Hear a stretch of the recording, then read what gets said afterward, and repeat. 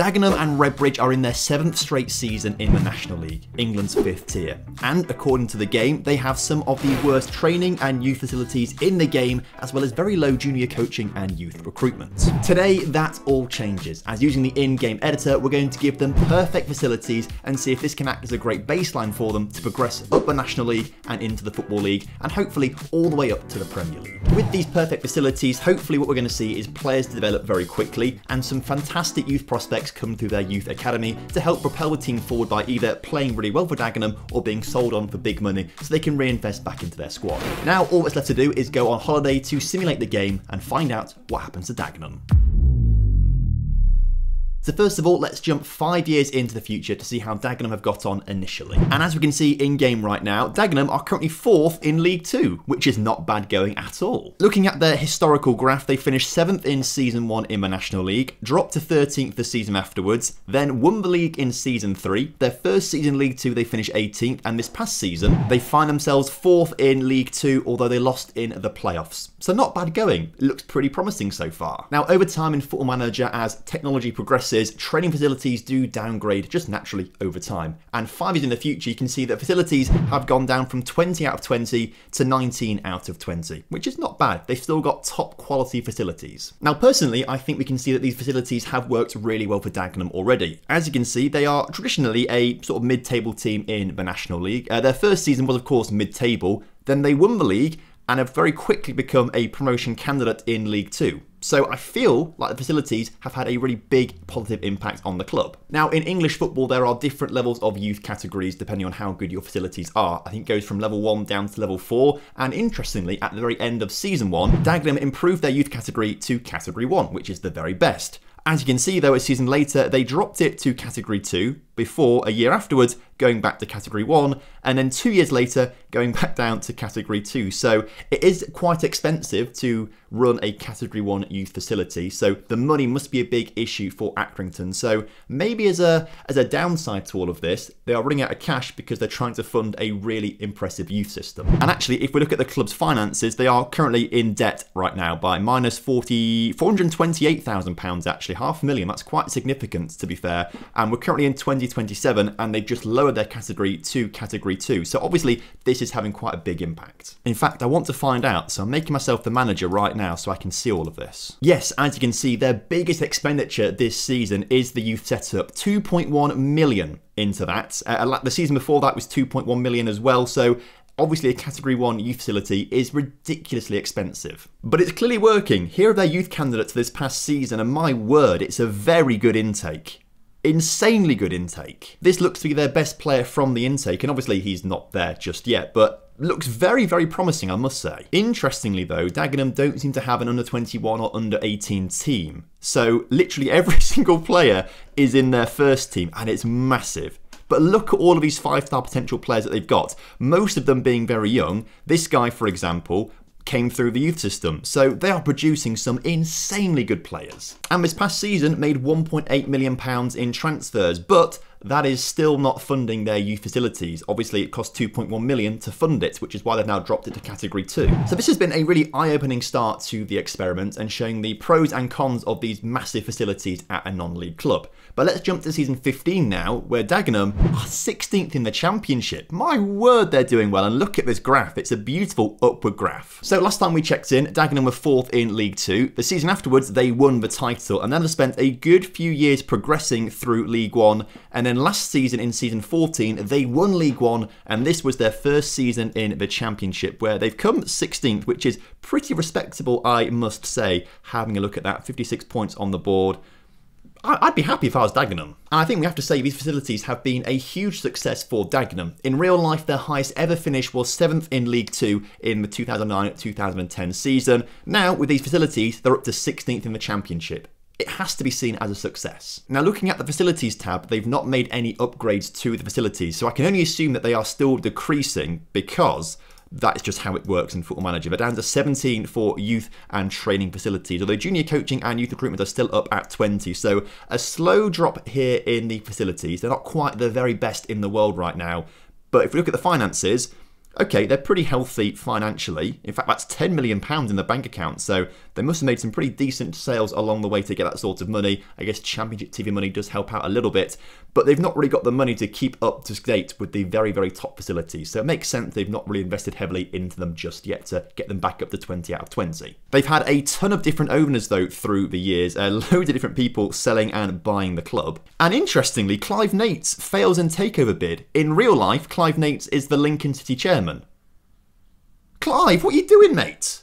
Annoyingly, looking on the landmarks tab and then going down to other, this is where we see how the youth categories have been improved or decreased. It also includes the appointments of captains, which is a bit frustrating, but I don't care about captains. I want to know how the youth categories are looking, and right now they've gone to a category 1 very recently, having dropped to category 2 back in 2030. So they had 6 years as a category 2 youth facility, they're now back up to category 1. How has this affected things? Now, once again, having a quick look at the finances of Dagenham. For this past month, the youth setup cost them just under £500,000, whereas wages have now overtaken it as the biggest expenditure at the club. For whatever reason, this season is ticked over already, so we can't see the exact figures for this season. But last season, a category 1 club cost them £5.4 million to run, which is very expensive. But as you can see, they're now turning that into a profit. Last season, they sold £12 million worth of players. Although, looking at the actual transfer tab, it says £4.6 million out. Most of it being brought in by this guy sold to Middlesbrough.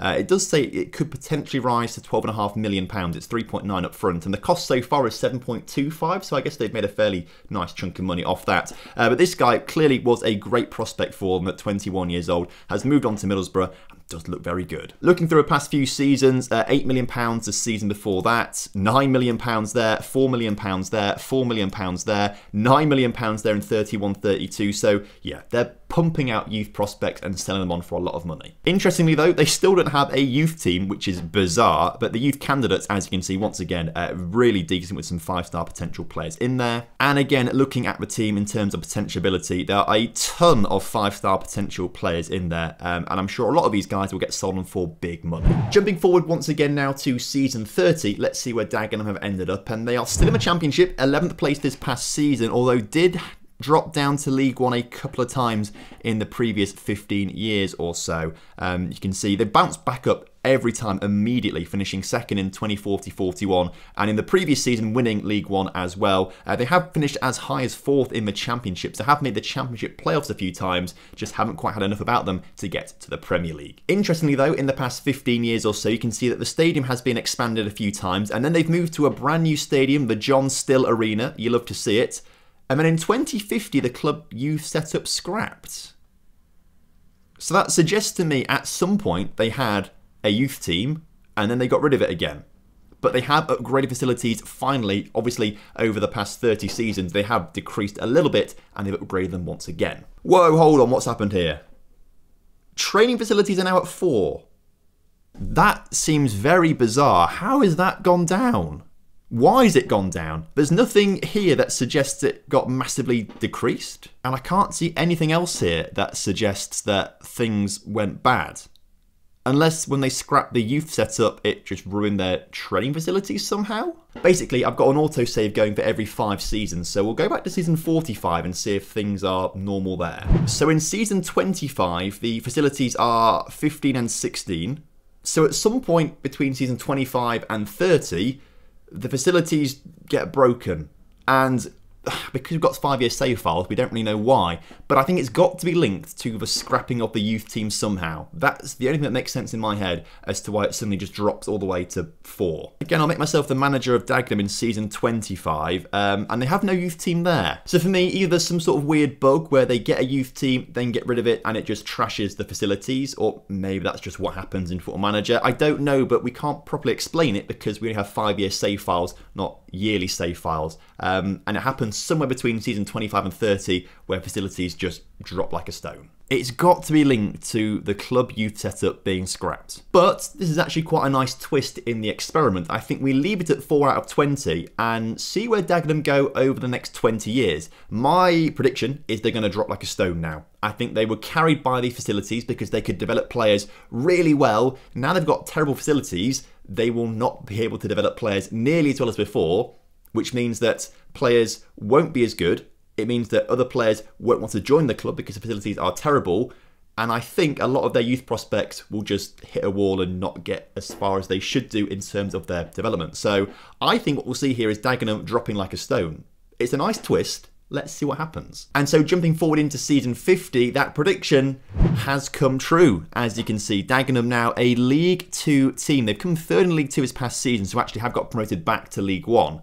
But as you can see, they have dropped, with their facilities being nowhere near as good as they were. Saying that, their facilities are now back up to 14 out of 20, so they have put a lot of money into it to get them back to where they should be. But it has come at a big financial cost. They're back now in debt. And obviously it's come at a cost in terms of the league position as well, as they've dropped down, as they've put money into the facilities as opposed to the playing squad.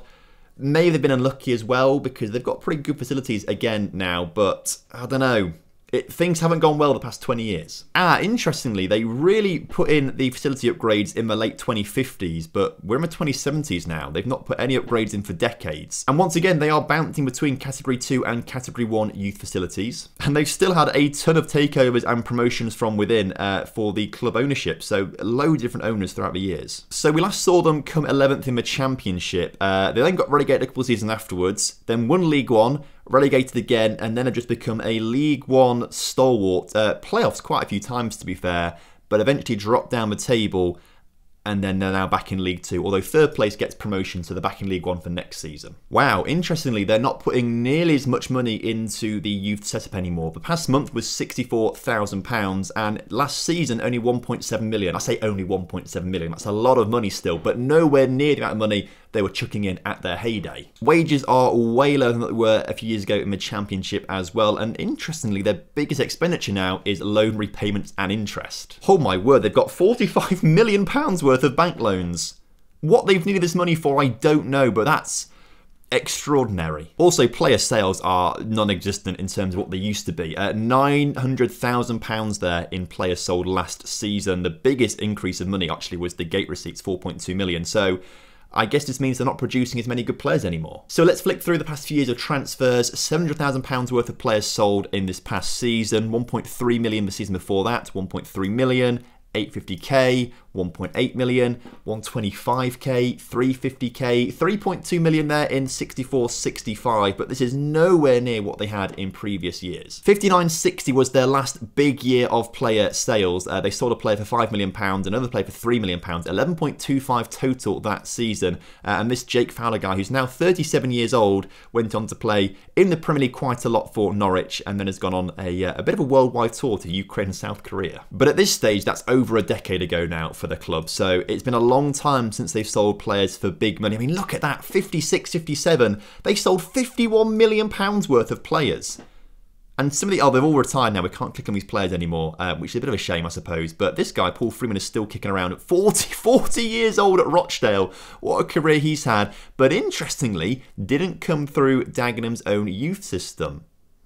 Looking at their squad as well, they have only one player with 5-star potential, so they really are dropping in terms of potentiality. They're just not producing those wonderkid stars again, and that's probably a consequence of not having the top facilities anymore. So what we've seen today shows how powerful facilities can be in the rise and fall of clubs. Great facilities can yield some fantastic results, but as soon as they drop off, clubs can also drop off as well. But left to the club's own devices and given £1 billion, will they develop their facilities for the long run, or will they just splash the cash and then drop off like a stone afterwards? Watch the video on screen right now to find out exactly what happens in that scenario.